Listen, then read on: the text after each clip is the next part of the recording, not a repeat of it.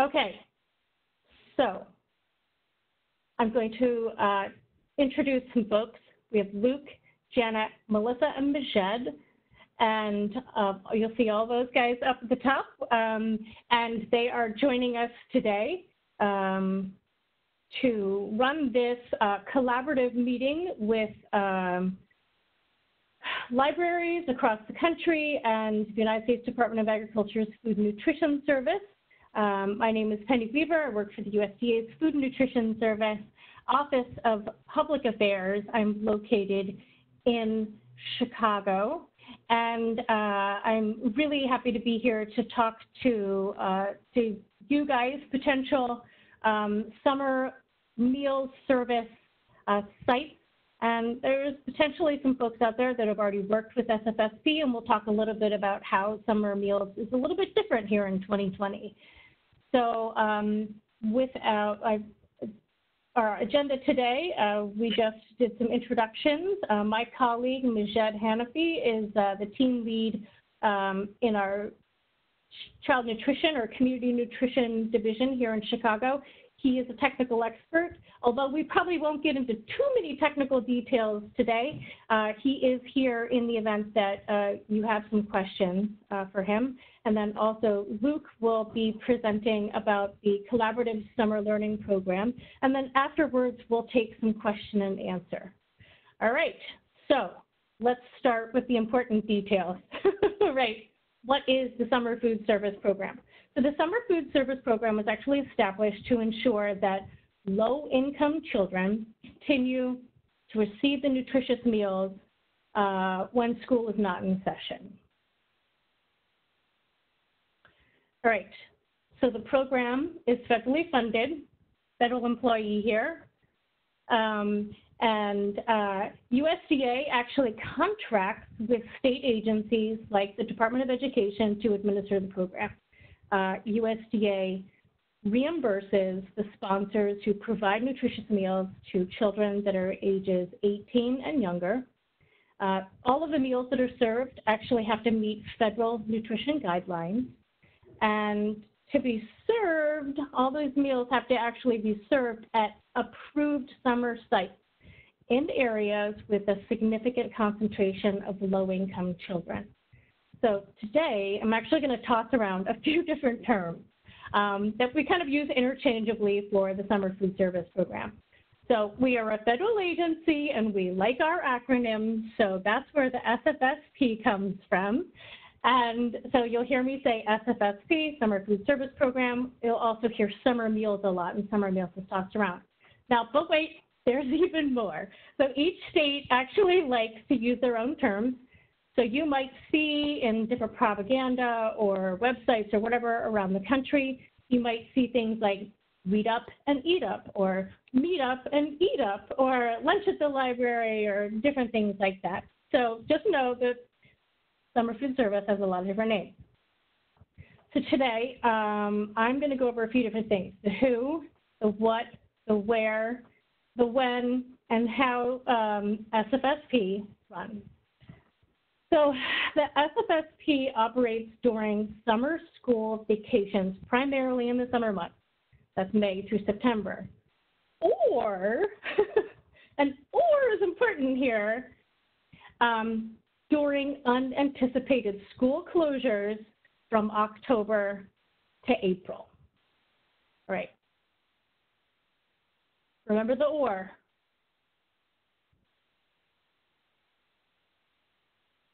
So who does the Summer Food Service serve? Children and teens that are age 18 and younger.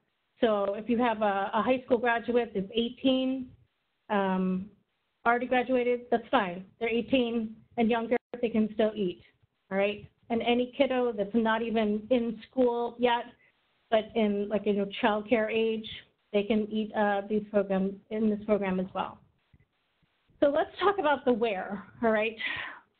We want to feed kids where there is a need, okay?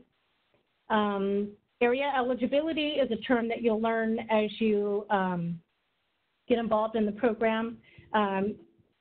Area eligibility, normally and still is, based on whether the local school district has 50% of the kids participating in the free and reduced school meal program. So we call that like a 50% area, all right? So you're gonna hear that term a bunch. This year is a tad different. Some of the areas that haven't qualified in years past might actually qualify this year. There is a mapping tool that I'm going to show you here in a couple of minutes.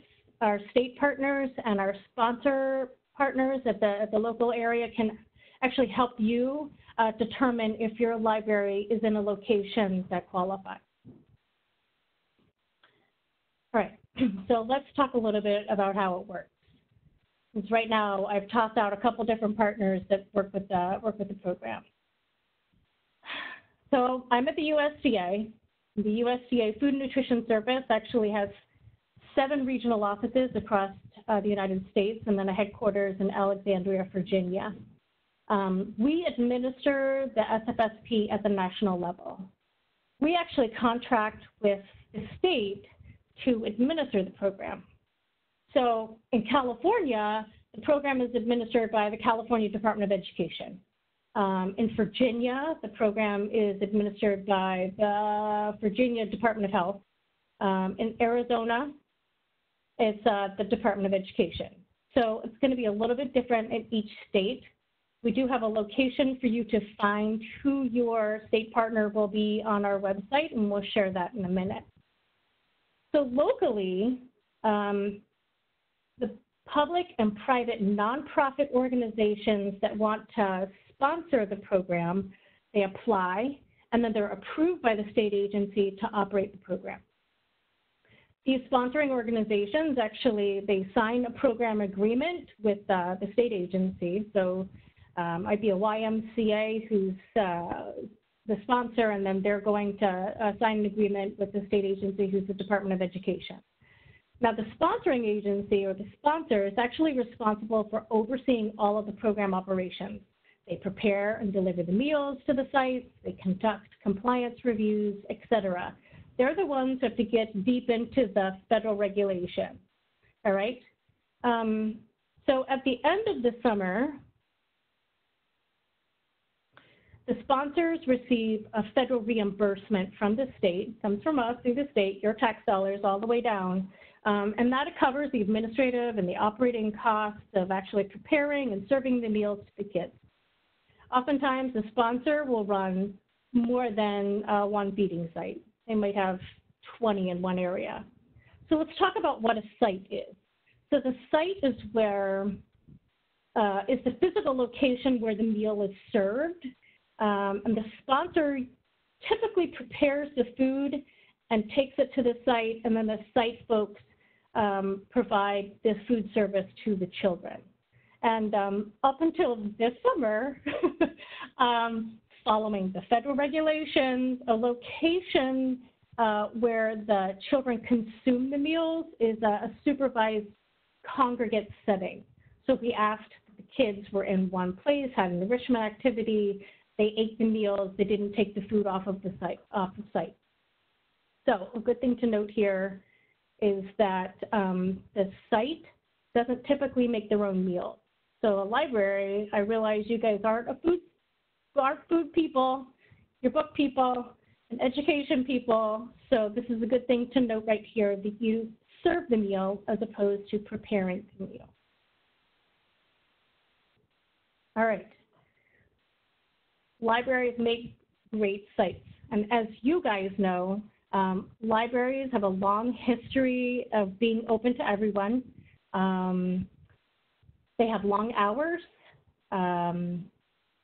You guys have really great programming, and there are some really awesome people that run them.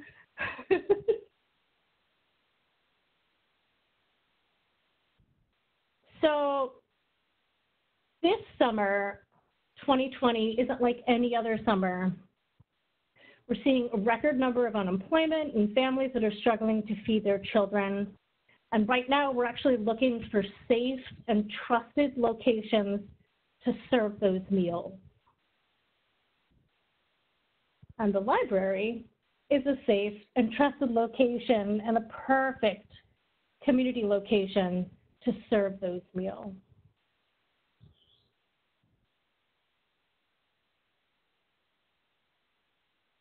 Let's talk about summer 2020. So I made reference to the fact that SFSP is a federal program. It's administered under the federal regulations.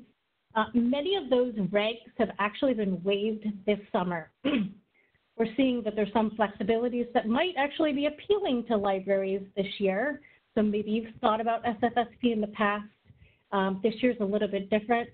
Also know that if you run SFSP this summer, it could look different next year because we might not have the same waivers in place next year that we have this year. So just know that kind of going in. But this is how this year is going to go. Some of the flexibilities are these. The children don't necessarily have to congregate to eat the food, and that's what they've had to typically do in the past. Right now, it's okay to hand out a meal and they can take it away. That's all right. Parents can actually pick up the meals for the kids. Very, very different. Usually the child had to be present in order to do that. And we suggest that you guys all follow CDC guidelines or talk to your local health authority and figure out what kind of safety measures we might have to put in place at the summer site. So changes to the food requirements are actually a little bit different too. Talk to the sponsor. Again, you probably don't have to prepare the meals, but it's just that's a little bit different. I wanted to point that out. In some cases, like I said earlier, the areas that qualified or that didn't qualify in the past will actually qualify this year. Again, the sponsor and the state agency can certainly help you determine whether you're in a qualifying area. Some of the details that you might not need to worry about as a site are actually left up to the sponsors because, like I said, they do a lot of the meal prep and they can worry about this stuff. The summer is just different. It's just different. Okay, so I have a couple examples of where summer meals have been served at libraries.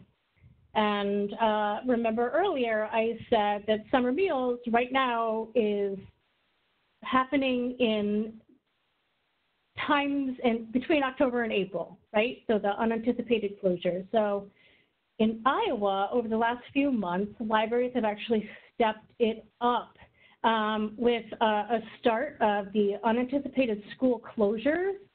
About 18 of the libraries served as distribution locations for grab-and-go meals, predominantly in some of the rural communities across the state. Now, last year, in 2019, there were 17 libraries that operated the regular summer meal site, but these folks, these other libraries actually stepped up during the unanticipated time and served as grab-and-go sites. So of the 18, 17 of them had never even participated in summer meals. And so that's super cool, and we're really excited that you guys stepped up and helped us out there. Some of the 18 will actually continue operating through June 30th, but some of them are actually going to end in May. So that was what they could commit to. That's what they wanted to commit to. Maybe their libraries aren't going to be open. Maybe they don't have the capability to do it. That's fine. They stepped it up. We needed them, and they did their service, so thank you. So going on into the regular summer season, 8 of those additional new libraries are actually going to start providing meals and snacks, which is awesome. They're going to be summer sites, and they're going to continue to do that. So with this, about 26 libraries in Iowa will have participated in 2020. So either it's because of the unanticipated closures or because they're going to serve in the regular season, or both. And that's really, really an amazing thing, and I'm very excited to share that example with you. So in St. Louis County, Missouri, another good example, that library system actually partnered with Food Search and Food Search is a nonprofit, and they helped them, they prepared meals, and then 9 of the libraries in that county actually did a drive-through grab-and-go for families. Again, really cool, kind of more of an urban area. We're very excited that they participated. I don't know how that's gonna flow in the next couple of months, but up until now, kudos to you guys. Thank you for participating. So let's talk about who the sponsors are. The sponsors are like the YMCA or the Parks Department or the local schools, maybe a food bank. The sponsor, like I mentioned earlier, was actually responsible for all the administrative pieces of the program. The training, the monitoring, the finances, meal prep, and then delivery in some cases. So while libraries might be eligible to act as both a sponsor and a site, it is recommended that libraries become acquainted with the program by acting as a summer site in their first year, okay? So how do you find a sponsor? How are you going to do the matchmaking? We have a couple tools that can help you do that. You can use any of the tools here. There's a mapping tool with a link that you will also find in the chat, and I will try to display for you here in a minute. We have a 800 number that you can call, and you're going to actually find a summer sponsor or some of the sites that are already exist. Maybe you guys don't become a site this year. Maybe this isn't your thing, but you can spread the word. And by spreading the word, I mean you can give people this 800 number. You can give people the texting information that's down below. You can create a bookmark that has this information on it, and spread the word for us so that the families can find a site that's in your area. So again, you don't have to be a sponsor, you don't have to be a site, but if you can spread the word, that'd be awesome. Let the kids, let the families know that there are free meal sites in their community. Right? And then the other way that you can link up is to actually contact your state. And I will show you, there's a link here. We're going to put the link in the chat, and then I'll show you, here I'll share my screen, I'll show you the site. The states can actually do some of that matchmaking for you. So maybe you don't go out and you find a local sponsor, but they can determine who they are.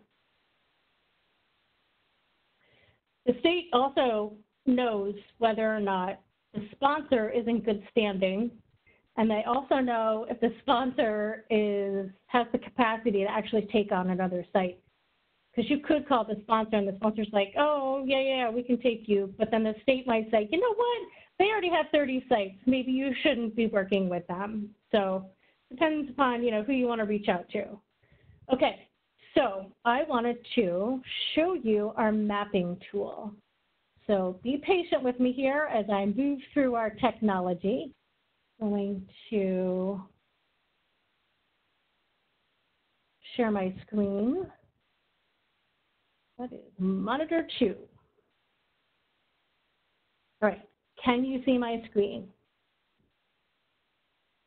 Thanks for the thumbs up, Melissa. I appreciate it. All right, so I wanted to show you that this is our landing page for the Food and Nutrition Survey. We've got all kinds of really great details in here. If you scroll down, you will find how you can participate. Say this summer is the summer you're going to become a site. You're interested in operating a site. Well, then you would click here, and it'll take you off to how you can actually become a sponsor, how you can become a site, how you qualify, if you need to prepare meals, if you need to apply to actually be a sponsor, all of those details are there. Oops. And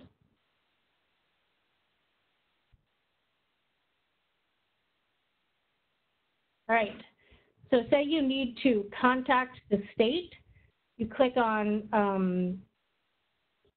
contact the state, which is on that very first page again.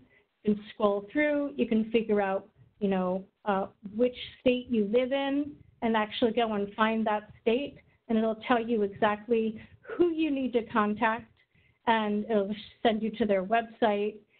It'll even give you more information about other programs that they run, not just summer food service. So maybe summer food service isn't for you, but in the fall, you want to serve a snack, we can hook you up, all right? So other options out there. Now, when you go back over to this front page, you can also figure out how to find a summer site. So remember, you can use this tool to not only figure out if you qualify, but also to find other summer sites and promote where those other summer sites are in your area. So if you click on this, and again, the link is in the chat, click on this, and it takes you off to what we call our capacity builder, or Meals for Kids, I don't know, it's been changing over the years, but it's interactive, and this is kind of neat. So in here you click on the map. Give it a second, be patient. Maybe this is where you sing happy birthday 2 times. I don't know, we're all used to doing that right now. Okay, as this opens up, on the right-hand side, you type in a zip code. Let's say I used to live in Charlestown, Massachusetts. That's 02129, Charlestown, Massachusetts. And then it thinks a little bit, and it's like, okay. And what it's telling me is the state agency has provided us all of the details of the approved sites for this summer. Excuse me, I haven't talked this much in a while. All right. So what we're seeing here is that all of these blue little dots are summer feeding sites that are already approved, that already exist. If you click on the dot itself, a nice little window pops up. And this might be kind of small for you guys to see, so I'll just kind of tell you what's happening. What it's telling me here is that Charlestown High School is a summer meal site. You can get breakfast and you can get lunch there, and it tells me when the meals are being served. It also tells me the days of operation, so I know that this summer site is serving breakfast and lunch Monday, Tuesday, Wednesday, Thursday, Friday. So they're not open on Saturday and Sunday. But anybody that you can serve any day of the week, it's just that these guys only serve, they've only committed to serving this many days. The other thing that I'm learning here, and what's important for you to know, is that the sponsoring organization, or the sponsor, is Boston Public Schools, or Boston School Committee. So this is how you can find a sponsor, and this is how you can find some of the sites that are in your area. If you click on Zoom, it takes you all the way down, and also tells you that so you can see specifically like where you are. There's some filters that you can learn, that you can use, and there's one in here that for some reason is not appearing, but it will appear, it should appear, and it'll tell you exactly whether or not your area is 50% or not. It's been a while since I've been in here and fiddled with it. If you click on some of those filters, you can figure out like whether the area qualifies, or where the local housing authority is, or there's a handful of different things where the local churches is. You guys might already be located on there. And if you're not, you can always send us some data and we can add you in. All right, so I'm going to stop sharing my screen and head back over here. So now I've showed you the mapping tool. Couple more resources. If you go to our Summer Foods website, you can learn about some good examples about some programs that are running across the country. You can figure out who the state agency is that you need to talk to. And there's also some fun promotional materials that are already designed that you guys can print out and use. And I want to thank you very much for having me today. We look forward to either you guys participating in summer meals, or for you guys to at least spread the word that, that the summer meal sites do exist in your community. I appreciate all the work that you guys do. I'm going to wrap it up right now and then hand it over to Luke, and we'll take some Q&A if it's needed at the end. So thank you very much. I'm going to move into your slides, Luke, and then hand you the ball of power. All right, so you should be able to flip your slides now. All right, well, thank you, Penny. That was super great and a lot of good information there. And I'm going to just spend a little bit of time today because I do want to make sure that we've got plenty of time for questions. But I did want to kind of give just a little quick overview of CSLP and a little bit of some of the things that we're doing to kind of help facilitate summer food sites, and also just to kind of share a few resources for that libraries can kind of leverage in this very unusual summer that we all find ourselves in. So I'm going to hopefully advance my slides. Yay! So I just want, so what is CSLP? So I just wanted to share our mission. We empower libraries to foster community, and we do that through summer programming. We feel that summer programming should be empowering for libraries, but it also should be sort of those tools that they help empower and connect with their community. Our mission is to empower libraries to foster community, and our vision is sort of the mechanism that we use to kind of help bolster that. Specifically just by providing that unified theme and professional support. I think that's one of the real strengths of our program, is that we have a lot of folks participating, kind of working within the same kind of framework and toolkit across the country. And we're really stronger by working together, being able to share those ideas, being able to see what other folks are doing, and just kind of leverage those things. So how do we make that happen? And normally I don't have my slides printed up in front of me, but I know it's on the next slide this time, so I'm feeling really good with my transitions today. But how do we make this happen? And the answer is library volunteers. CSLP is a national nonprofit made up of library staff, librarians, state library workers from across the country. And I've got a little slide here. And how we kind of organize ourselves in order to make this happen is we have a volunteer board of directors comprised of folks from across the country. We have a lot of our work is done by committees, and those are all volunteer librarians, again, from across the country. The other kind of unique governing feature of CSLP is we have each state that participates in our organization has a state representative. And normally that is your youth services consultant who works there at the state library. And all the decisions, so like above the little, I don't know if you guys can see my mouse cursor, so I'll just try to give you descriptions while where I'm pointing. I know you can't see my finger pointing at the screen, but above the kind of middle squiggly lines, that's really where all our leadership, it's all volunteers. Below that, in the kind of midsection, our committees are also made up of library staff. CSLP has a staff of two full-time employees. We have a long-time person retiring this week, so we're at 3 right now with Karen Day. But if you're viewing this presentation after May 28th, we have 2 staff folks. And we work with the artists and the suppliers and the designers and the vendors and everyone to try to make the program happen. But all the ideas and everything like that comes from our gracious and generous librarian support from across the country there. So what does this look like? How does CSLP kind of make an impact there?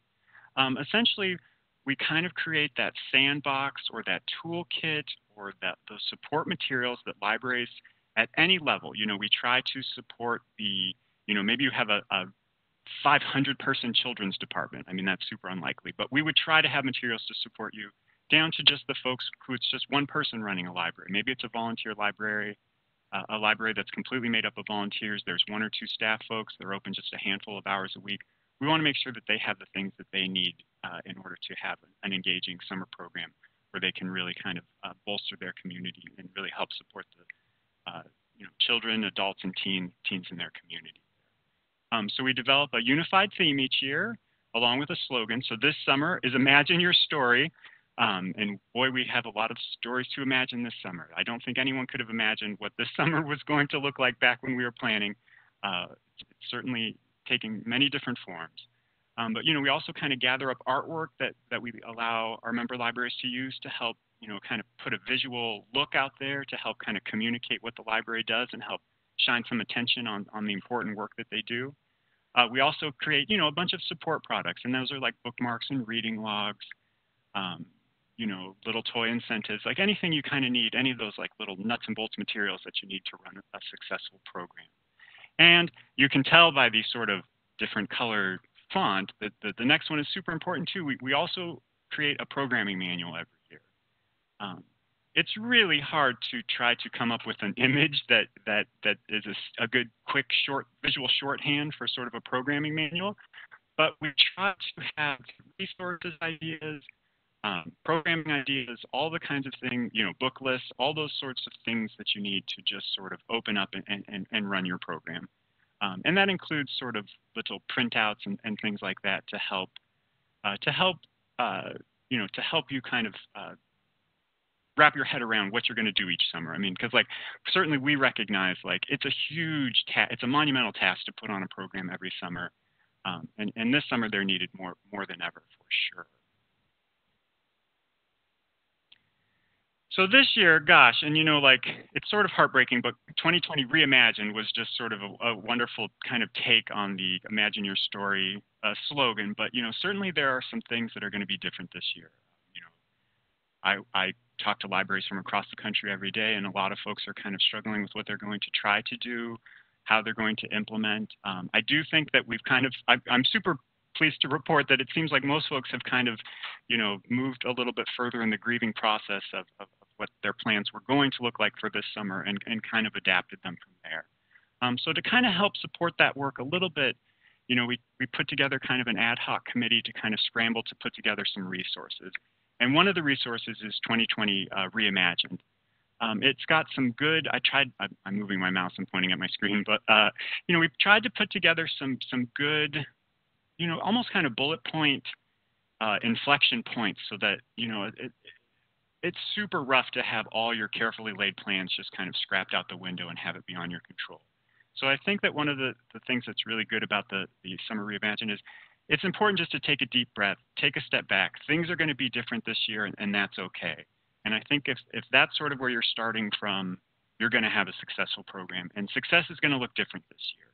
So we did create kind of a packet of materials with some sort of guidelines, some ideas. There's some untested ideas, of course. We're in a very unique situation, as well as just a bunch of handouts and things that you can readily put together and maybe share out. We're trying to support your kind of online efforts, but recognize that even if it's not ideal, sometimes I know I've got a 12-year-old, and it's nice, it's comforting sometimes for children just to have some worksheets to go through. That's sort of part of their routine, and we wanted to make some of those thematically appropriate materials available this summer. The other thing that we have, and particularly, to kind of build on what Penny was saying, Janet has been running our Community and Child Wellbeing Committee, and they've done some awesome work to put together some quick and easy summer reading resources or summer food resources for libraries to help kind of smooth that, that onboarding or that on-ramp, and also just to let, to provide libraries with the ideas that they need to kind of envision what being a food service site might look like at their library. So these beautiful purple arrows that came built into PowerPoint, I'm using to show you where these resources can be found. But just on our homepage there, Summer Reading Resources, and it's right here, the Summer Libraries and Summer Food tab will take you to those resources. And again, like it's tough to come up with, I cannot emphasize, I would super encourage you all, if you haven't kind of poked around at these resources, to make sure you do. But I just kind of put a list here. But it's got some great guidance and also resources, so, just ways to plan, some planning tips, all those kinds of things are right there. The other thing that we did this year is working, certainly with the committee, but also with the Library of Michigan to help get this put together. We created a guide to just help, something libraries can share with their food sites that are off the library's off the the grounds of the library, but a way so that some of these other remote sites or other places where children are gathering can help inject some literacy-based activities or some reading materials and some programming ideas just to help kind of, recognizing that food is certainly super important for young minds, but also those engaging activities are super important as well. So that was a project that we put together this summer to help. It was timely just in light of the circumstances there. This link will be available, but we also have an active Facebook group called Feeding the Whole Child, Libraries and Food, and I would encourage you all to join that. Sometimes it's wonderful just to hear some information from other folks who are in kind of similar circumstances, or to kind of troubleshoot, or just hear some, some stories that other folks have had, or just to kind of, I don't think there's too much griping and complaining, but sometimes that's nice to do in a Facebook group as well. So I just wanted to thank you all. That's sort of my presentation, and feel free to reach out to me with any kind of questions you have about CSLP, or I'd be happy to kind of help connect you with other folks as well. So I would just like to thank you and hand it back to Penny there. All right, well, we can open it up for some questions. I know Janet and Melissa have been monitoring the chat, and I'm sure you've been answering some of those questions as well, but are you seeing any trends or themes that you think that we could tackle? Thank you, Penny. Thank you so much, Penny and Luke, both. We have a handful of questions. Well, actually, let me tell you a story first, because early in the session, we got a story from Anna at the McHenry Public Library in McHenry, Illinois, who says that they've been doing summer food service program as well as the regular school year program for a few years now. She says their stats were about 5 times their regular turnout last April during their emergency food service program, and that they're anticipating equally high numbers this summer and are excited to help their kids in need. So thank you so much, Anna, and thank you for sharing that story. I'm going to just say very briefly that, and I know that all of our panelists and all of our participants who do library service and have been thinking about or doing food service probably feel this also. There's such a kind of happy sadness to knowing that you're serving a lot of kids, because it means that there are a lot of kids to serve. And in a just world, you wouldn't have to be doing this to begin with. But that's it. That's a beautiful story, and thank you. We have an interesting, possibly technical question from Shane about the COVID waivers, and particularly about the waiver regarding area eligibility. And Penny had mentioned that under ordinary circumstances, in order to be an open SFSP site, you need to be located where at least 50% of your children are eligible for free or reduced price meals, and that is waived this summer. Shane wants to know whether the free and reduced price numbers used to decide eligibility under waivers are decided by the waiver at your level, at USDA level, or is it decided by the state after they receive the waiver? Like at what place is it decided that the location has to be 40% eligible or 30% eligible? Is that national or is that by state? Majed, why don't you take it? Sure. The eligibility determinations are made locally by school districts and locally. However, operating under nationwide waivers allowed us to provide flexibilities with respect to area eligibility. So areas that were not able to participate in the past are able now to participate. So I just want to make a distinction between nationwide waivers, which really allows states to waive area eligibility requirements. If that expires, states actually have the ability to request statewide waivers, depending on the situation. So that's another line of defense, just in case. We do not really know yet the status, the future on nationwide waivers, but states still have the ability to request statewide waivers to have a continuation depending on the situation in states and localities. Right. So to piggyback on that, your best bet really is to go to the website and find the State Department of Education or Department of Health, whomever is the contact for your state, and inquire with them, and then they can tell you whether your area is eligible this summer. And then a follow-up, thank you very much, both Nishad and Penny. A follow-up question from Shane also. If a librarian or just an individual, if a citizen wants to, wants to make the case that their area should be eligible for summer food service program, at what place should they lobby? Should they talk to the state agency to try to make the case at that point, or is that something to go to the federal level? I think the biggest amount of help could come directly from the state agency if they are contacted. They have access to a lot of information, and they have access to us at the federal level at all times. So there's a lot of flexibilities that, and they have authorities to do certain things. So yes, a good place to go to will be to the state agency, and then they'll be able to direct you from there. Right. And this is a federal program. You can always go to your congressional representatives and let them know how you feel and advocate for whatever it is. And they will call us and they will let us know that you have questions, comments, and some challenges.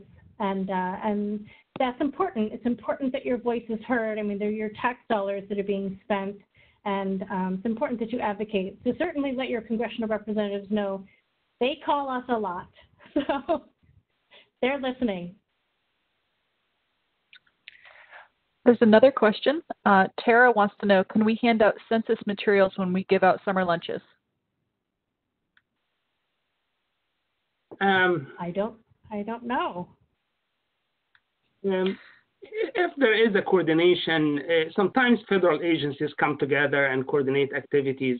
If there is any local coordination between federal authorities, whether Census Bureau or another agency, there is nothing really wrong with that, and it is allowable. But there isn't really any nationwide instructions on that. But if you see an example, once you know it's a federal agency involved in this, then it's okay to join hands with them.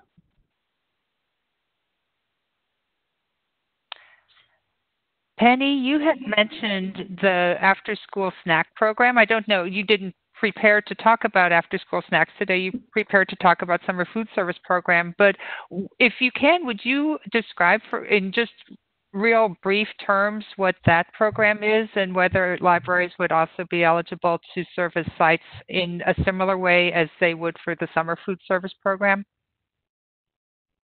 So, Nishad, I have a feeling that falls into your category, which is Child and Adult Care Feeding Program. Sure. Well, under normal operations, schools serve snacks under the National School Lunch Program. What we have seen now with the nationwide waivers and the flexibilities during the national emergency, we have seen situations where meal delivery and pickup and all arrangements have been done in such ways that we have never seen in the past. So I could see a scenario where for example, a library can coordinate with a school, with a local school to be a distribution center, for example, or a pickup location.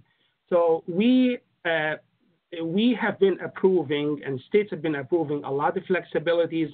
And what's important here, like I know Penny mentioned earlier, if you are facing a tricky situation and you want to make sure the meals are being served safely to children, make sure you engage and you involve the local health authorities, because it really is, during an emergency, you want to make sure you have the maximum flexibility, but you also want to make sure the meals are safe. So to ensure safety, we urge you to make sure you consult routinely with local health authorities.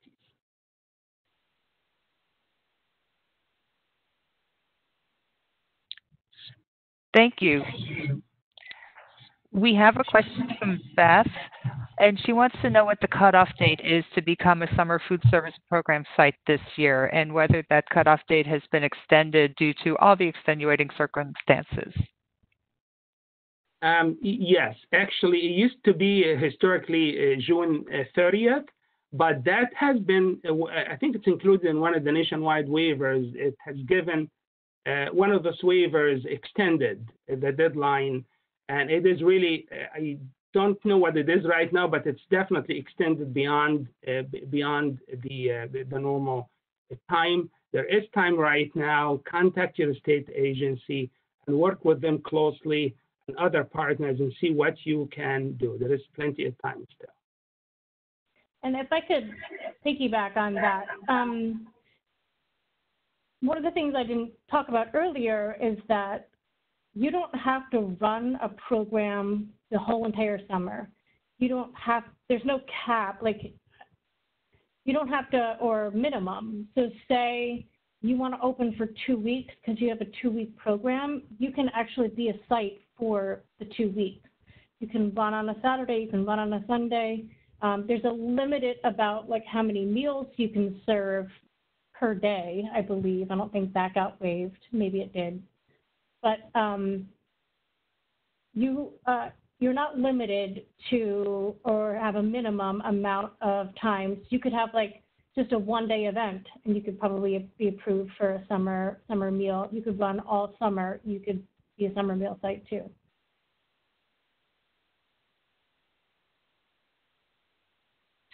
Thank you, Penny, and thank you, Mashed. So there's plenty of flexibility. So if a library wanted to have a summer food service program distribution in conjunction with its summer library program, and that program ran from, say, June 30th through July 31st only, or if it ran from June 1st through August 30th, either way, they could incorporate meals or snacks into it. Right. Absolutely. Absolutely. And I just also want to emphasize something Penny mentioned earlier. The summer program was intended to obviously provide meals during the summer months, but the provision, and thank God for that provision, that allowed summer meals to be served outside summer months. And that's what we call unanticipated school closure. So whenever there is a declaration or the status is unanticipated school closure, then we all have the ability, depending on the status locally, to go ahead and begin serving summer meals again during non-summer months. And this has been, as you can imagine, has been critical nationwide during right from the start of the COVID-19 crisis, because it was nationwide school closures, and the program was being used nationwide in all states by all schools. And I just want you to know, and again, you could still have a situation where we may go through the summer months, and then as schools start again, you could have a situation where there may be school closures again. So I just want you to be aware that you have the ability, if you are a summer site at a library and you have a situation where you are in an school closure, you can serve summer meals at the start of winter months or whenever the time is. And there are a great deal of flexibilities that come with the implementation of unanticipated school closure summer meals. And you can work closely with your state agency and with your school district too, because a lot of times schools are involved in meal distributions, and you will be involved, and that can take a lot of local coordination between you and the school districts and all local authorities. It could be between you, the fire department, the police department, the school district. So if your ability to all come together in the community is extremely important, and you, as the library, that's a huge part of the community, and you'll be coordinating with others to just make things happen and get safe meals out. Debbie has a comment. That's exactly what we're doing in Delaware, partnering with a school district to be a distribution site 3 days a week. Nice. That's wonderful. Thanks, Debbie. Great And job. Great job. We've got a question from David. It says, hi, I noticed the site locator map showed no sites for New Hampshire where I am. Why is that? Thanks. I don't specifically know. It's possible that maybe it doesn't qualify, or maybe nobody stepped up to the plate yet, or it could be that the state hasn't provided us the data yet to tell us where those summer sites are. It is May the 28th. School in New Hampshire runs through the end of June. So it's very possible, like Majed said, historically the states have an opening until the June 15th, June 30th to send in applications. It's possible that they haven't given us the data yet. That happens with some of our New England states. I know that because I used to live there. So that could be it. Majed, anything else you want to? Yes. Actually, under normal circumstances, one of the most important things for all of us is to detect underserved areas. And a way to detect or to identify underserved areas will be just like what was said. You go into the mapping tool and you find out a whole area that there's no coverage at all. Then you need there is potential need there, and that need is not being met. So the state agency usually has the ability to work with local sponsors to have coverage for that underserved area. So yes, it is important, and I would point this out to the state agency because they have the ability to coordinate where sites are open and coordinate. Like in some cases, actually, we may have more than what we need in certain locations. That states has a way of coordinating that and spread sites out a little bit. Thank you. Sure. Nancy asks, actually, let me share a comment that Shane shared a few minutes ago. He says libraries can seek out partners in the community to act as sites as well. You are rooted in your community. If the library isn't the right place, go out into your community and find someone in a better situation. Bring people together. He says, I've been in 2 of those meetings this week for different areas. It's amazing what can happen when you bring people together. Absolutely. Yep, absolutely. Such a good example. And we have, I believe, one last question. This is from Nancy, who mentions brochures from USDA from a lunch at the library workshop. She says they are very colorful and good. Titles include Move In with Summer Meals, Eat Smart to Play Hard, Summer Meals, Summer Fun. And she wants to know if there's anything similar that's available specifically this year for the summer lunch program. I haven't seen anything yet. Have you, Majed? Not yet, but a lot of times there is new material, and we try to share it with our state agencies and even electronically the minute it becomes available. So stay tuned and keep checking the websites and the materials and the resources that Penny and Janet and Melissa shared and Luke shared as well. And there's always new material out there for all of you. Thank you very much. Everybody who's on the line right now, if you have a question that comes up later, or if you're listening to this as a recording at a later date, know that all of the panelists are completely available to you, so feel free to contact us with your questions at any time. I'll pass this back to Penny to finish us up. Thank you. Great. Well, this is wonderful. You guys have some really good questions. Thank you for your comments, for your stories. Thank you to those that have already participated in summer meals and those of you that might be interested in participating this year. And again, like if this isn't your thing, if it's not something that your library can do, maybe you don't have programming this summer or you just don't feel comfortable working with summer meals, do as our friend said, and reach out and figure out who you can partner with and who can advocate. You can certainly advocate for the families, but who you can work with. Again, if you have suggestions or comments, reach out to your congressional folks because that's how we make change. They certainly reach out to us when they've got questions. Please reach out to us if you have questions. Your state agency is the best person to talk to. Look for a sponsor and hook up with them and figure out how they can prepare the meals and deliver them to you. And then keep on doing all of the amazing community work that you guys do. I'm so excited that this partnership continues. Janet reached out to us several years ago, so this is not the first webinar that we've done together, but it certainly is our most unique. That is for sure.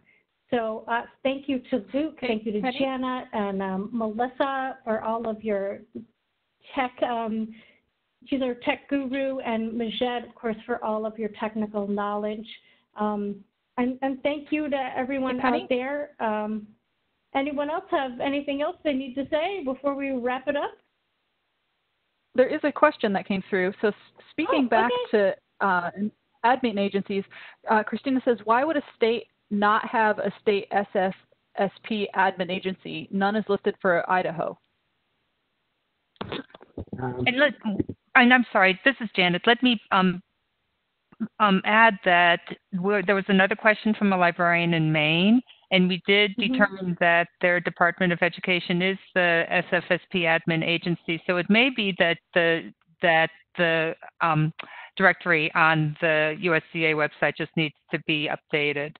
But so I just wanted to mention that Maine and Idaho seem to be both needing to be updated. Okay, so we need to update that. Idaho State Department of Education, according to a Google search, does oversee SFSP.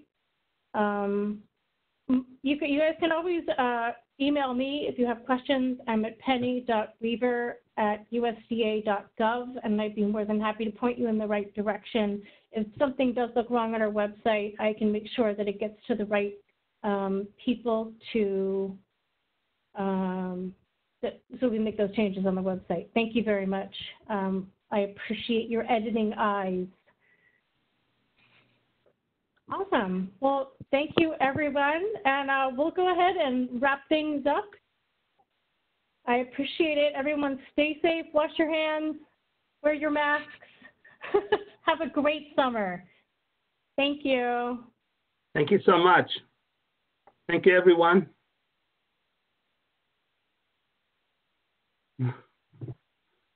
All right.